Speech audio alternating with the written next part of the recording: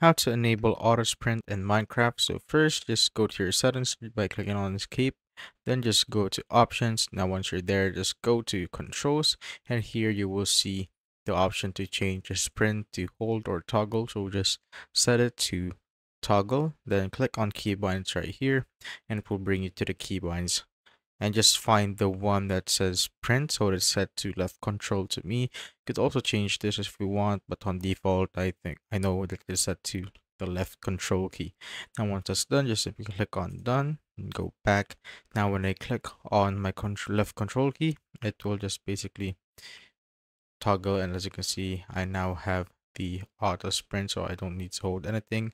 And when I walk, I'm now sprinting, and if I toggle it off, as you can see, is now set to the normal walk. But if I toggle it open again, it will go to sprint, and that's how I basically auto sprint in Minecraft.